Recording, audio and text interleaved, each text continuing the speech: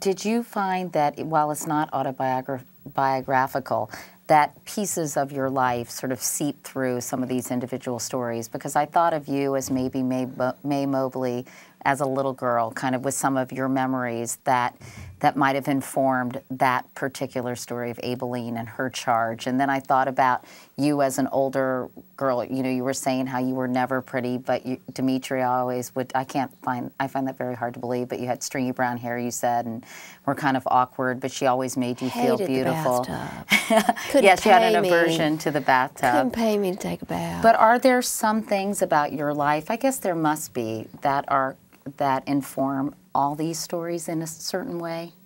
You know, I think I probably have more in common with Celia Foote in the book than I'd be generally willing to admit. So really? Yeah, I think there's a little bit of me in all those characters, good and bad.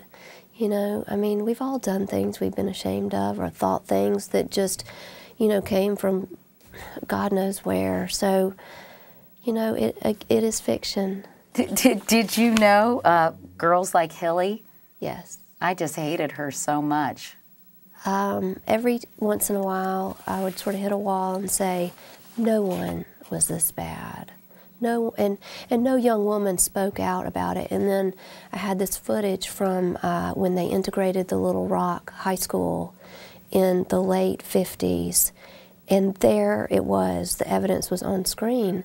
These nice young white ladies, you know, probably 14 or 15 years old in their white gloves, yelling on national TV into the camera, keep them out of our school, using the N-word, saying things that you never thought you would hear a nice, you know, well-bred Southern woman say.